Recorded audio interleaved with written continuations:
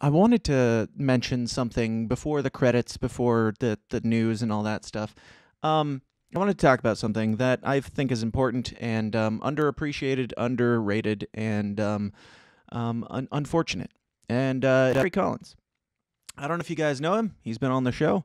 Um, uh, Gary Collins sadly, tragically passed away last month, and I found out on Saturday or on Sunday. I found out on Sunday, and it matters because he was a he was a friend of the show. He was on the show a couple times. We crossed paths a lot of times, but most people don't even know. It's not even public knowledge. I was Gary Collins's producer for his show. He never mentioned me by name, being the selfish asshole that he was. Just kidding. No, Gary was great. Gary was awesome to work with. I worked with him. Produced almost like just under 100 episodes for Gary. Episode 82, I believe, is when I started working for him. And then at episode 180, I think, is when it was the last one that I did for him. He did two more episodes after that and then died. And we're going to talk about him a bit because. So Gary was an awesome dude. He was a vet. He was formerly in the Navy. I don't know. I'm not gonna like break down his entire life like an obituary or anything. But my experience with Gary was, I did not just his production. I did like his artwork. I did his posts. I did his videos. I did pretty much anything that was like, visual stuff or audio stuff. I was doing for Gary up until a couple episodes before he passed. I found out that he died on Sunday, as I mentioned, and I didn't. I took it very unsurprisingly well, very surprisingly unwell. I guess is the way to put that. I cried a lot. I cried an amount that is more uncomfortable for that than is more comfortable. I cried more than is comfortable for me to even say that I did about Gary's passing, and it wasn't just because Gary died. It was because I couldn't. I didn't want to think about Gary being in that low of a spot in his life, because I was pretty convinced.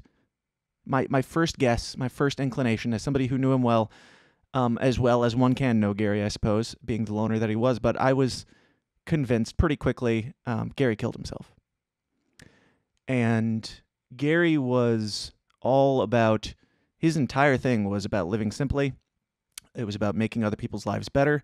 He devoted his entire life to helping people. And he was against like the self-help guru shit, like the fake kitschy stuff. He was like, get your shit together and here's how you do it.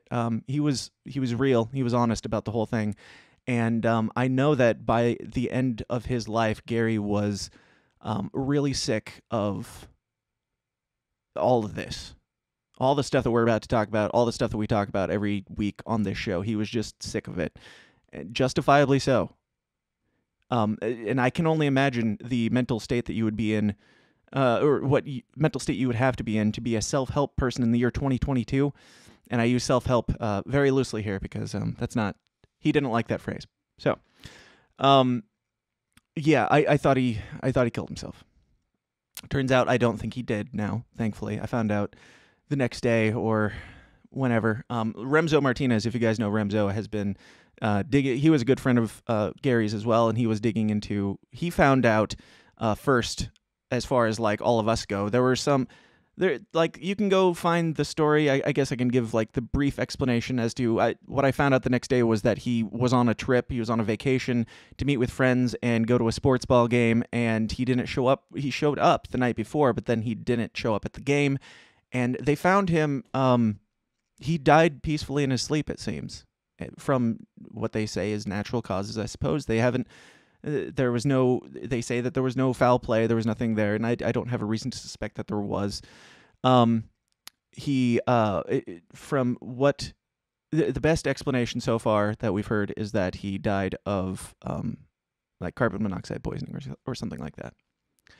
So I broke down in thinking that this guy who it's kind of like when Robin Williams died. Like yes, it's not just because he was an actor that you enjoyed his work of. It's because of what they put into the world and thinking that, my God, if I don't want to live in a world where Robin Williams kills himself.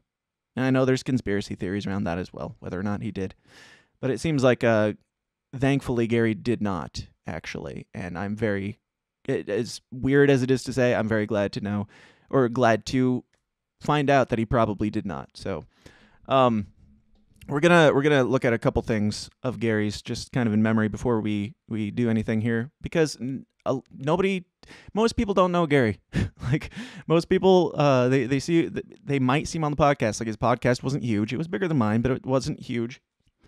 But he was, I think he was more honest than any of the self-help people or any of the get your life together people. And he was just trying to make the world a better place. And yeah, so I don't know, I'm rambling, but we'll watch a couple things from Gary here. Gary was on this show back at episode 242, talking about no one wants to work anymore and they deserve nothing. So Gary was admittedly a crotchety old bastard. Like he was like the grumpy uncle, but in a fun and funny way, and he was he cared. He really cared. So he was all about, like, get your shit together. If you want money, go work for money. He talked about the three-legged stool. I would really suggest people go dig into his archives, his podcast called The Simple Life, his books, all the things. Go dig into it, because that will, like, at this point, knowing that he didn't kill, or seeming like he didn't kill himself, the biggest tragedy is that everything that he worked toward ended with him, and there's nobody to, like, carry on the legacy. Remzo and some people are trying to work on making sure his books stay accessible on Amazon and stuff like that. So, like, go do it, because all he wanted, like, he always said, I have nothing to gain. I'm not trying to get rich. I'm not doing this for myself. I'm doing this to help make the world a better place. And now it's like, he's not doing it anymore, obviously, but he's definitely not trying to do it for money now. So I'm not saying this because anybody even benefits from this except for you, but go read his books, go listen to his podcast, and hopefully they will stay archived so people can. But there was that. We're not going to watch this. I might show it later, maybe in the after party or something. But this is when Joe Rogan got in trouble for the N-words clip or something like that, and he apologized for it, and we made a video dogging on Joe Rogan. Yeah, we'll save that because we got a lot to do today. But Gary's last episode that he put out, which was like the third one after I was done working with him. It was titled episode 182, Doing the Right Thing When Everything Seems Wrong. And it's the whole episode is just about how, yeah, the world is going to shit, and also that doesn't give you justification to join the other side, to go dark. Gary was always hopeful, even when he saw that everything was going to shit. He was still hopeful.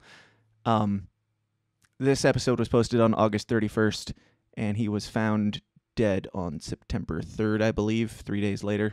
So we'll watch a couple clips from this episode, and then we'll get into the more lighthearted stuff.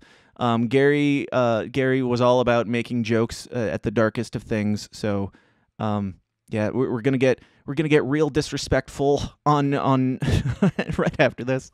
We're gonna talk about some real uncomfortable things some more. But I do think it's important to, like I said, Gary was a loner. Gary literally, like, built a house in the middle of nowhere in Arizona, and he was a hermit and lived by himself.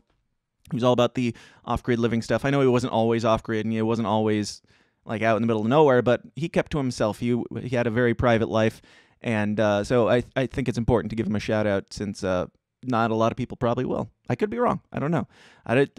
He was so reserved that I don't know how many friends Gary had. I'm sure he had a lot of friends, but they were all very compartmentalized individual friends, it seems like. But anyway, we're gonna watch some of Gary's last words, because this was, to my knowledge so far, this was the last thing that Gary recorded before he died. So here's this. Think about it. There's ways to play the game without being dishonest, without being a bad person. You can be a good person and still play the game and play it right. That's what it's about. Life is a game in a way. And I don't mean this. Play it to win. Don't play it to lose, and don't play it to be a loser. All right? Let's play it to win and be good people doing the right thing, busting our ass, and know when you look in the mirror every morning that you look and you go, you know what? I'm okay. I'm all right with this. And that's how I live my life. I want to make sure every time I wake up in the morning that I go, I'm fighting the good fight. You know, I'm not looking over my shoulder. I'm not worried about, you know, things going that far wrong. I'll fix it. I'll figure it out. Well, we got to do that as a collective. We got to do that as a group. And I hope, and I've always talked about this too. Don't rely on your politicians to fix the problems. We've already seen what they've caused. That's why I preach. It starts with us. We're part of the problem. I talked about this in the last episode and the episode before that. If we don't fix our shit first, it doesn't matter who you elect. It doesn't matter. Your house has to be in order for this to change. Has to. We've lost it, period. We're off track as Americans and as humans. Got to get back on track. That means we got to fix our stuff. We got to fix it first. Stop putting the cart before the horse. It starts and ends with us. The government doesn't exist without us. Remember that. It's here to serve us, not us to serve it. We need to get this back on track. We need to get ethics in line, and people thinking that they get a free ride just for existing. No more of that. We need to stop that. But make sure to send your emails. No, I'm not going to send you my emails. You're dead, Gary. See, I told you. Sorry, I got to get back into lighthearted mode because we're going to talk about some terrible things in a moment, and I got to be able to make jokes about those, even though this is a sad thing. That's how this show works. I do have one more clip from Gary. This was after all of his plugs and everything. This was the last thing that Gary ever said on his podcast. So here's that. I'm not here to get rich. I don't need to be one of the richest people in the country. I don't care for that. It's not my goal by any stretch, obviously. But again, I appreciate you. And I really hope that you guys enjoy what I do. I really do, because I do this to help. And I'm not perfect. I'm not the all-knowing. I'm not here to create a bunch of Garys. That's not the point. I'm just here to do the best I can. And that's all we can ask of all of us. Just do the best you can. Fight the fight. Wake up in the morning, put the boots on, get to work, keep chugging. Don't give up. All right, guys. Talk to you later. He wouldn't talk to you later. No, yeah, man. Gary did. And knowing that Gary fought the good fight, knowing that Gary did not quit, Gary did not give up, it makes me happy in some ways. And it makes me, especially, like, I honestly, there's a part of me that's like, you know, if Gary was going to go out, he went out in the best way possible, as far as I can tell so far. He went out in the best way possible. He doesn't have to deal with any of this shit anymore. So, it's a dark way to say I'm happy for him in some ways. Honestly, I am. Because it was tough. It was a tough life, and I certainly do miss him. I wish he didn't die, but I'm glad it wasn't what I expected or I suspected. So there's that. Gary did not give up. Gary did not quit, and I would recommend that you go dig into his stuff and learn more about how to also not quit and not give up, because rest in peace, Gary Collins. You will be missed by many, or at least me. I'll make questionable decisions.